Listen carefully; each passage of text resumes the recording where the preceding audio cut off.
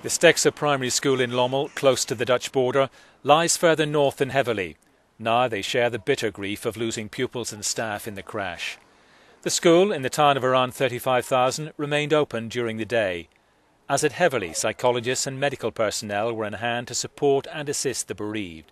The local bishop was also present. I have seen many tears and confusion, so to speak. There have been questions. Is that our son, our daughter, who is among them?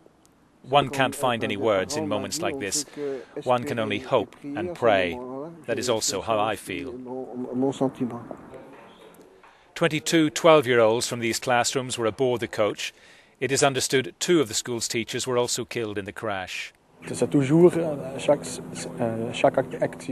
Every accident is serious. In this one, it's so many kids. It really is terrible. Also, there are 2 adults from the school, and that too is terrible.